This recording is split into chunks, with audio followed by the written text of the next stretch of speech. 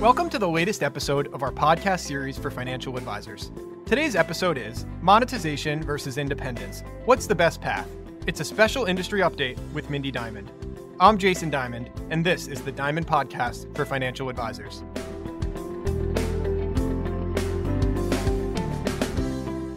At Diamond Consultants, our mission is to help advisors live their best business life. We want every elite advisor to find exactly the right place for their business and their clients to thrive, whether it's at a wirehouse, a regional, boutique, or independent firm. As the industry's leading recruiters and consultants, we've transitioned more than $250 billion in assets under management in the past decade, and each year, 25% of transitioning advisors who manage $1 billion or more are our clients. If you'd like to talk, please feel free to give us a call at 908-879-1002.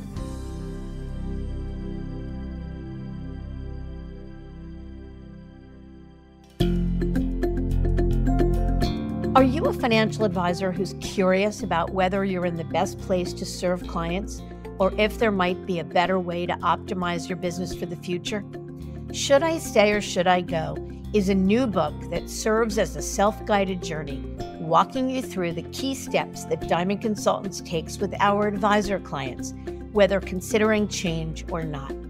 Visit diamond-consultants.com/thebook to learn more.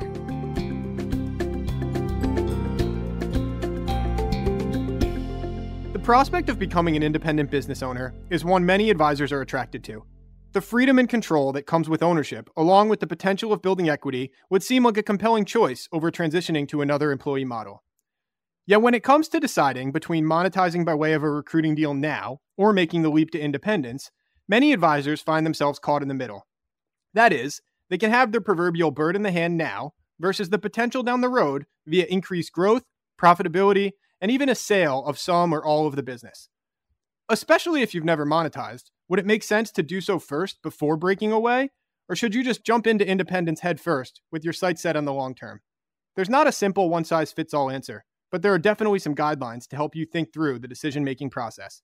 Mindy and I are going to double-click into this topic, and it's an important one, so let's get to it.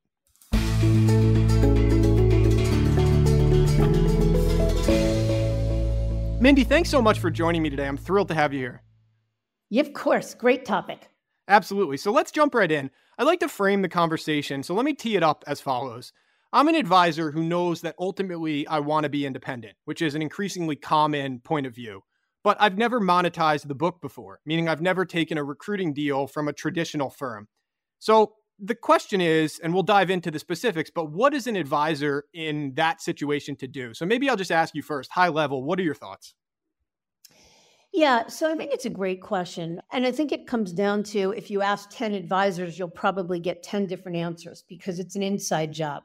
And what I mean by that is it has to start with what the individual advisors' true north is. What do they value most? What's most important to them? If it is most important to take chips off the table to monetize the business in the short term, then there is not a chance in the world that going any version of independent, even ones that pays some transition money, could make sense. But most advisors today are at least open to the idea of understanding what it means to go independent, how much money can I get up front, what could equity be worth, and what ultimately could the business be worth down the road. And the calculus is, if I ultimately want to be independent, does it make sense to go through two moves? Put myself, my team, and my clients through two moves, meaning moving once to take a recruiting deal and ultimately going independent down the road? Or do I rip off the Band-Aid and do it now instead of having to move twice? All right, so I'm going to put you on the spot here because something you just said got my wheels turning, which is around this idea that a lot of advisors, or all advisors these days, are curious about independence. So if you had to put numbers to it, if you work with 100 sophisticated wirehouse teams, what percentage of those teams are A, interested in talking about or learning about independence? And then what percentage ultimately actually make the leap to independence? Yeah, good question. And it's funny, I'm not a numbers person, but if I had to guess, I'm going to say 90% or more are curious about independence. They may not think they have entrepreneurial DNA. They may know that ultimately they're better suited going to another traditional firm, but everyone wants to understand it because the numbers are so compelling. And what I mean by the numbers is that the value of the business you build as an independent and what that business could be worth at the end of the day and the increased take-home economics blow anything else you could do as an employee out of the water. So most people want to at least understand it. But in terms of the percentage that actually do it, I'm going to say these days, if it's 30%, it's a lot.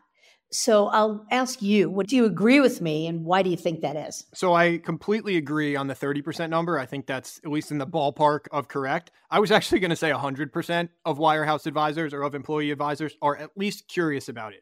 That's not to say that 100% of advisors will take a meeting even, but we certainly at least field the questions. And honestly, if an advisor doesn't ask those questions, I would insist that they get educated because it's too important and too legitimate of a space on the landscape these days. And that's where I want to pivot now is you started this business 30 years ago nearly, and most people didn't know what an RIA was, let alone this concept of an advisor leaving Morgan or Merrill to break away and start an independent business. But the space has been legitimized to such a degree that I think that's what enables us to even have this conversation. Can you weigh in on that?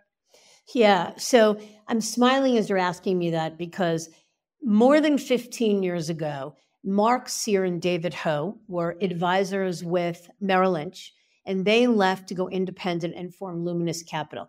I've been privileged to interview them. I've interviewed them twice because they launched Luminous Capital as an independent when the whole industry thought that they had lost their minds. Like, why would a top team who generated great revenue, was making unbelievable money, to not, if they were going to leave, not to take a transition deal from another firm and go fully independent.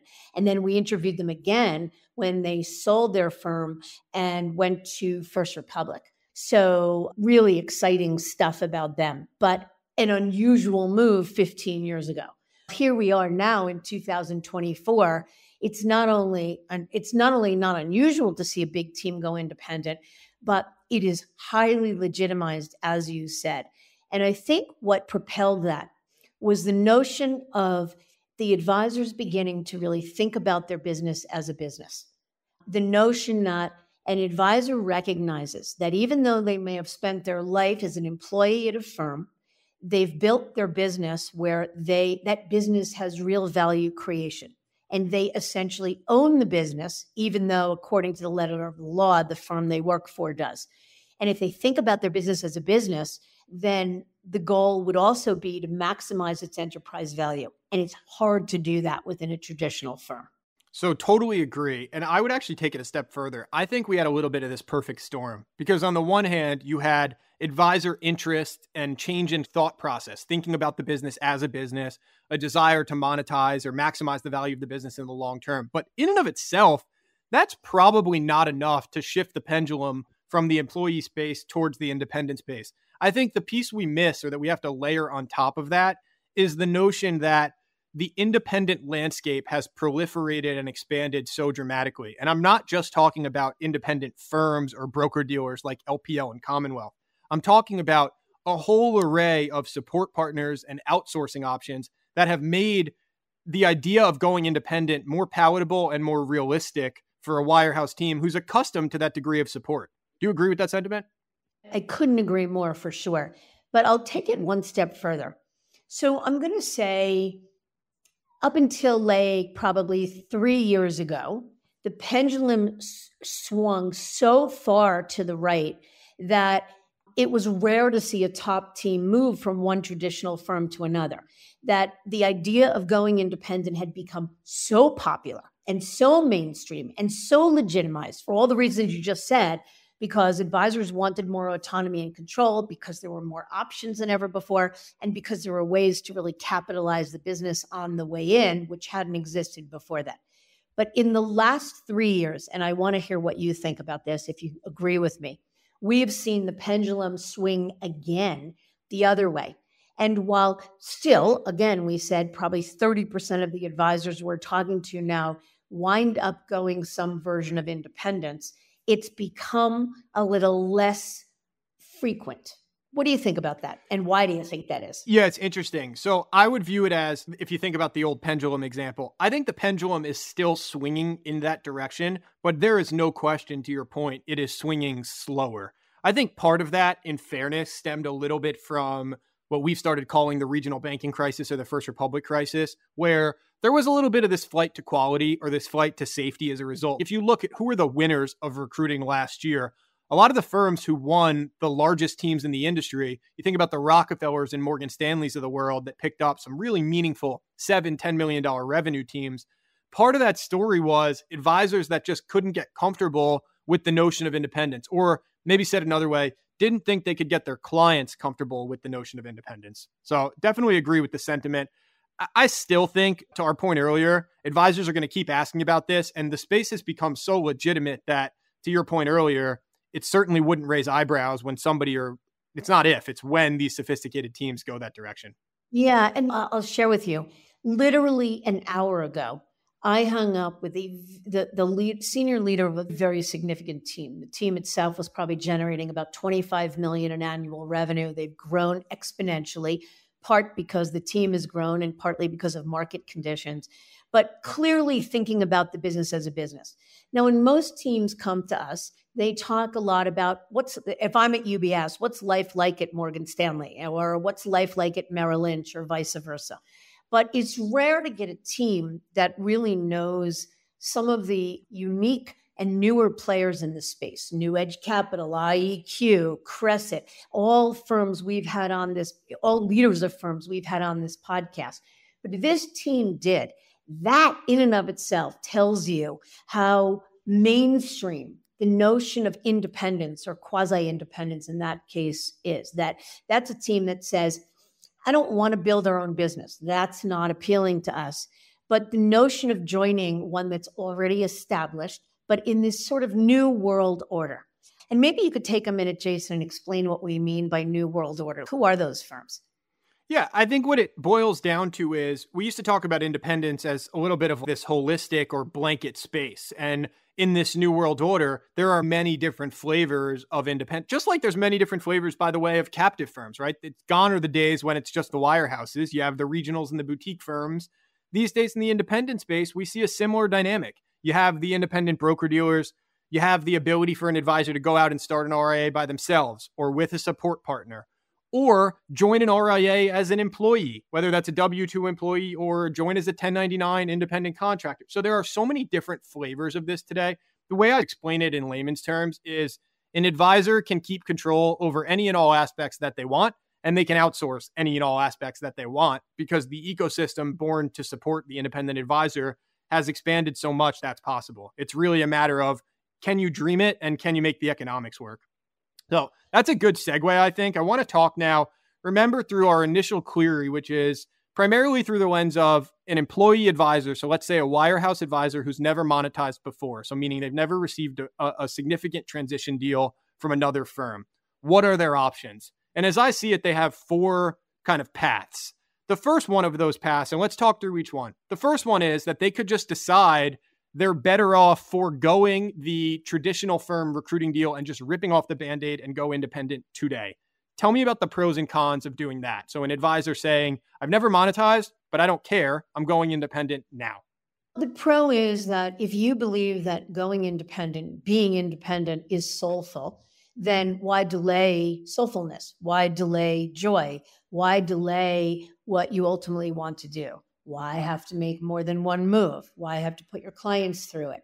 Why leave chips on the table? Because theoretically, if you're going independent because you believe that you're going to, one, make better take-home economics, and two, ultimately build a business that has greater value for you than would that same business under or in a captive environment, then why delay the inevitable? Why waste a single day of building that kind of value or creating value?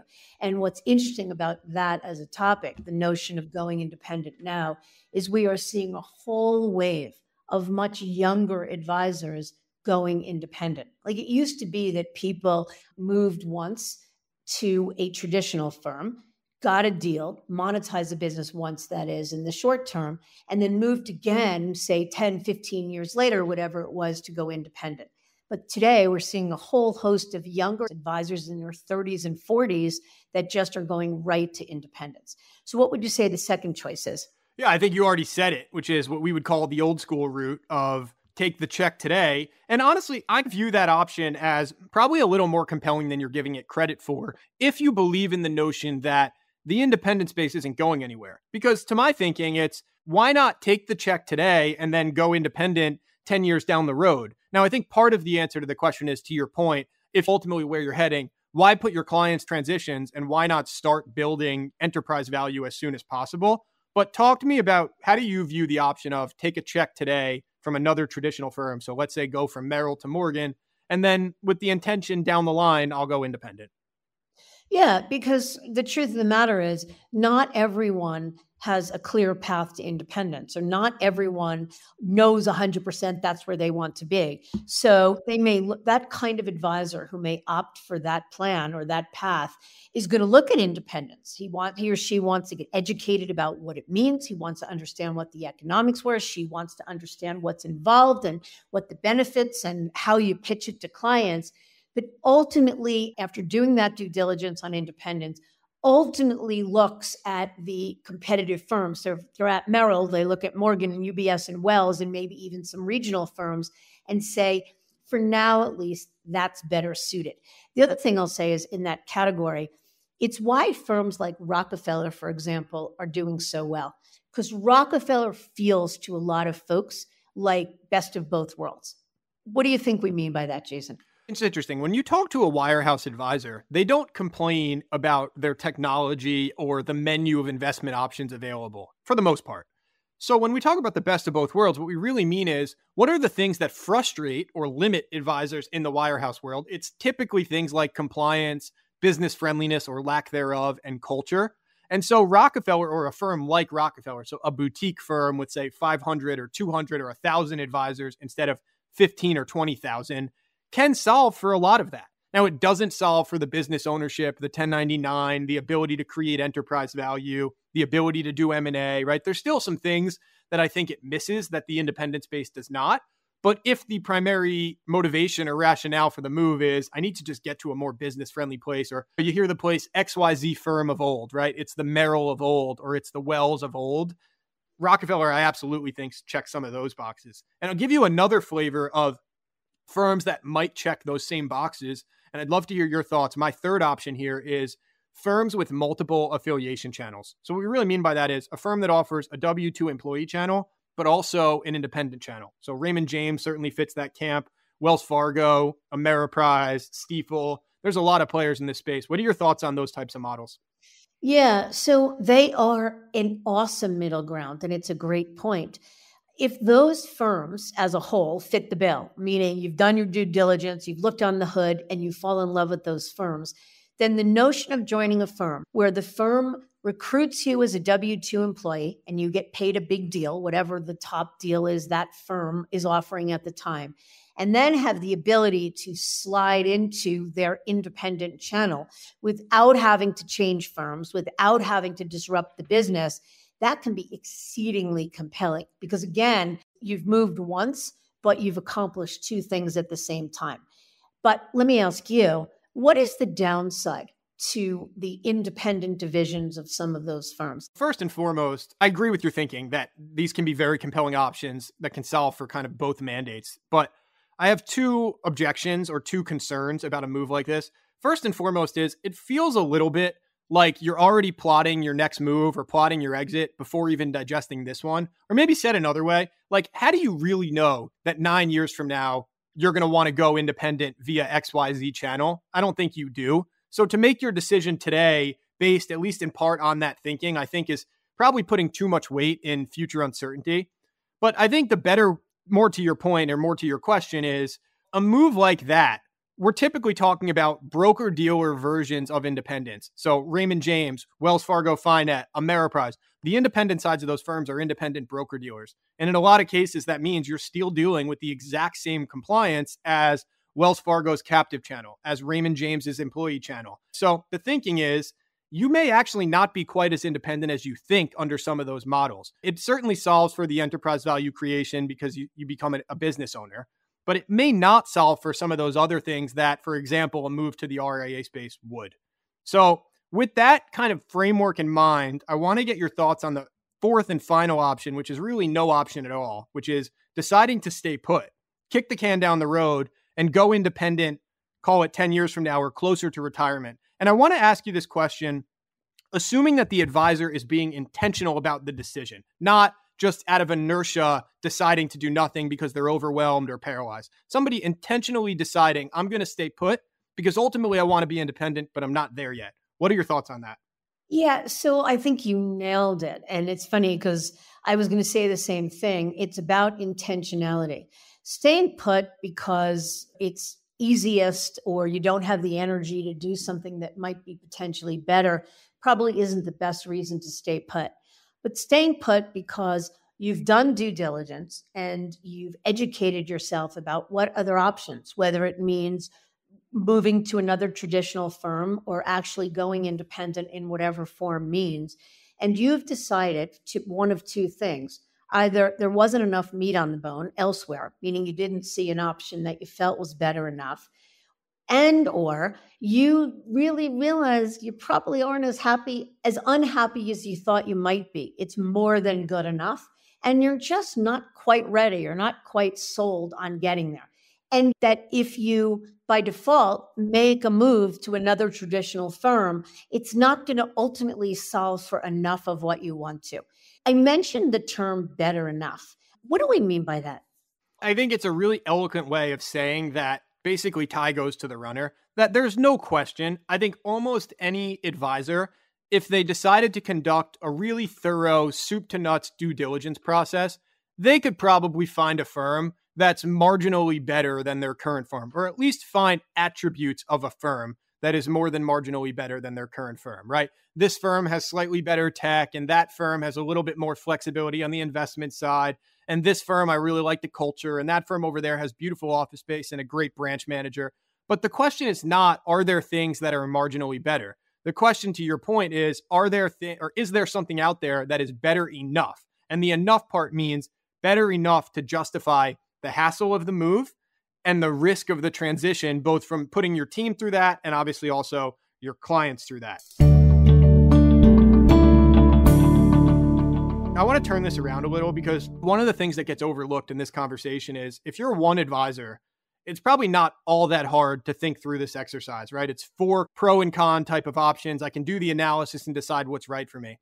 But one of the side effects of all of the firms pushing teaming in a pretty major way, right? We see way more advisors on part of these mega teams these days, is that very infrequently is one advisor the decision maker. More often than not, we're talking about multiple decision makers, multiple partners. And that's where I think this calculus gets particularly hard and often honestly falls apart. So how does an advisor who's struggling with this because they aren't necessarily on the same page as their partner supposed to think about this? I know you speak with many advisors in that position. How would you counsel them to think about this? That's a great question, and it's the question of the day. So first and foremost, we always say that the greatest stress test is exploring other options because it's very hard, it's very challenging, and it's often unlikely that 2, 3, 4, however many partners on a team all think the same way and all want the same thing, meaning they all have the same risk tolerance. They all have the same true north. They all are clear that they definitely don't want any transition money. They would never go to another major firm. They only want to go independent, or the opposite. They only want to go to another traditional firm and they would never consider independence. In most cases, in many cases, when there are multiple stakeholders making a decision, it is hard and rare to find all stakeholders on the same page. So I think what you're asking is really, what do they do in that instance? And the instance is a couple of choices. Either they stay put by default because together, if they're committed to staying together, they couldn't find one single option that was better enough, or they wind up going to one or two of the stakeholders' first choice, and the others sort of go along by default or just deal with it. And what I mean by that, so I'll give you an example to make it clearer. I worked with a team not long ago where 2 of the 3 partners wanted to go independent. And the third partner, who probably had more of a vote than the others, was a little older, more senior, closer to retirement, and had zero interest in independence. So despite how much the 2 other almost equal partners wanted it, they couldn't stay together and get to a place that everybody felt great about. They wound up going to Raymond James. Raymond James to them felt like a decent compromise and the right middle ground.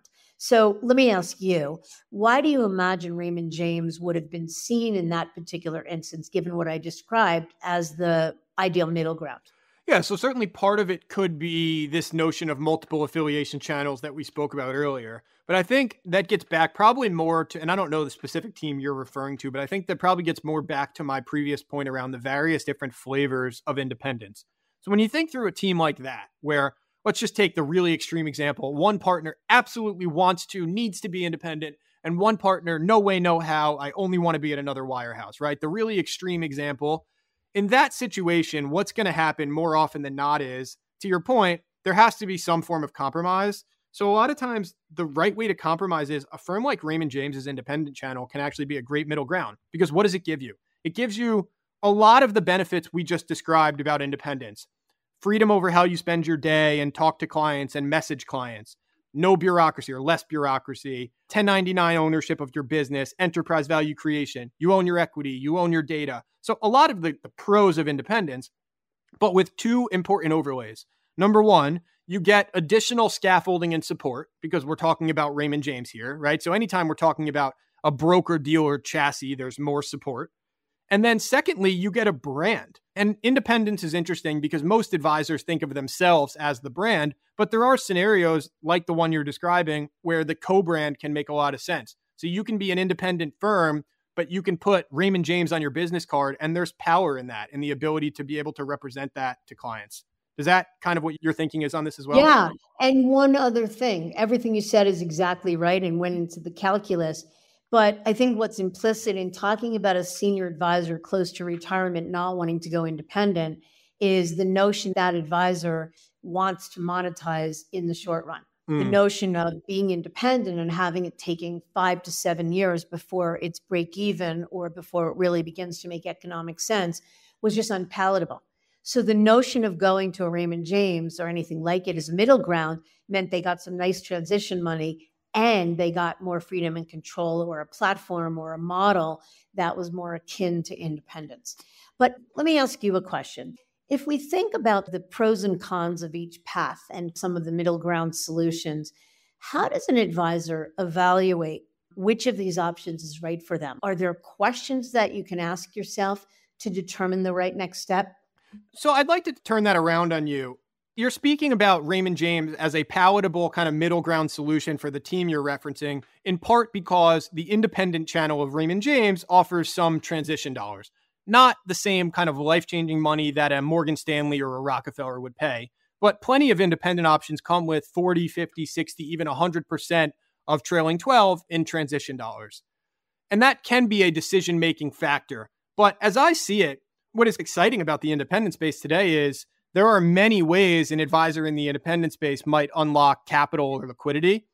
Do you think that changes an advisor's calculus for which one of these options they might consider? In other words, an advisor who needed capital might have said, I need an independent broker dealer because they'll pay me a transition deal. But as I see it now, there's kind of other options that same advisor might pursue. Yeah, the notion of liquidity or options for liquidity is probably the thing that's made going independent or the independent space so incredibly dynamic and exciting in the last number of years.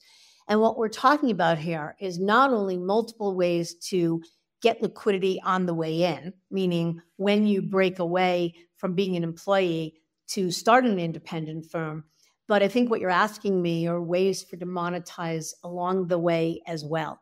So it means 2 different answers. So on the one hand, it means that if an advisor wants to monetize to some degree on the path to independence, it used to be that the only way to do that was to go the independent broker dealer model. The problem, as you outlined before with the broker-dealer model, is that it can be limiting, a little more limiting than going full-blown RIA. And so I think what you're saying, or what you're asking me, is that with many different liquidity options and many different models of independence that are offering transition money or ways to capitalize on the way in, from getting a loan to taking on a minority investor to getting soft dollars from a custodian, to models like platform firms like Sanctuary, for example, and LPL's private wealth services that offer significant transition dollars. There's lots of different ways to skin the cat. Yeah, I agree. And honestly, the reason I brought up the question is because I think without that context, we laid out these 4 paths. But without that context, an advisor might just think, I need to choose the option that solves for the economics piece the best, right? That most allows me to do what I need to do from a dollars and cents perspective. And I think it's an important point to make that transition deals are one component of that puzzle, but they needn't be, and in fact, they aren't and shouldn't be the only component of that puzzle. So I think it actually allows advisors to have some freedom to be able to say, I can make the decision that's best for my business. The transition capital can be an input into that, but there are other ways to unlock liquidity and access capital if needed. Fair? Totally. That's really spot on. And that really speaks to, you and I say this all the time to the advisors we counsel. It is a better time than ever to be an advisor. If you are an advisor that runs a successful, growing business, even if you work for the most restrictive firm, which typically comes in the form of working for a private bank or a firm like Goldman, where they're not part of protocol, there are restrictive garden leaves and the like, even in the most restrictive or captive environments, if you have built a business, that business has real value, and there's so much optionality, you have so much agency about how you want to live your business life and to monetize the business and grow the business and expand the business and what services you want to offer. And again, you mentioned I'm at this 30 years. That's correct. In 30 years, I am blown away by how much more robust the ecosystems to support advisors, both at the traditional firms and outside of it is, how many more capitalization or liquidity options there are, and just how much more control and agency an advisor has over his or her business life if they allow themselves to find it.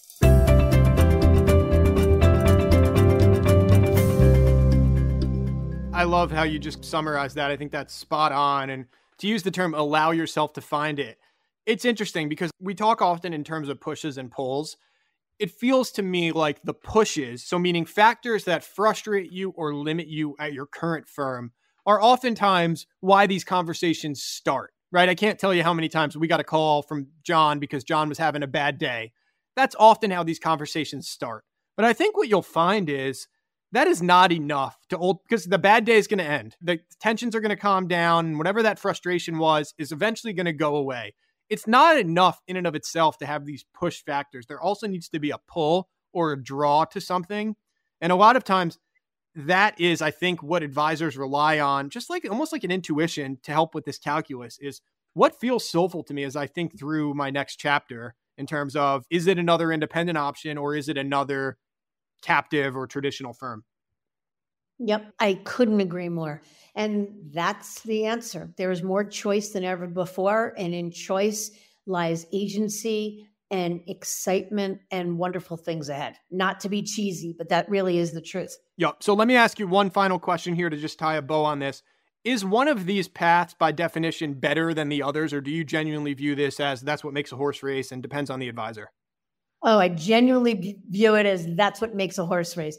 It isn't even a little bit up to us. When advisors ask us all the time, what do you think the best option for me is? And I say, I can tell you the pros and cons of every option. I might even put a thumb on the scale sometimes and tell you what I might do in that situation or tell you what others have done in that situation. But any third party that suggests to you that they know what's best for you better than you do, I'd run for the hills. But with that said, it's an inside job. And as long as the advisor is clear about what their true north is, their goals, what's most important to them, That is all that matters. And for some, that means going to another wirehouse. For others, it means going to a regional firm. For others, it means going to independent, but to a broker dealer. Others, it's build your own RIA. Others, it's a supported independent model. And there isn't a right or wrong by any means. Yeah. Do you agree with that? Totally agree. And I'm excited to have you back on, because what I think is also exciting is this calculus is changing by the day. There are new firms, new models, new options for advisors quite literally every single day. So we'll have to get you back on to revisit this topic once there's a fifth path that we can talk about. I love it. I'm in. Absolutely. Thanks again for joining, Mindy. This was a blast. You bet.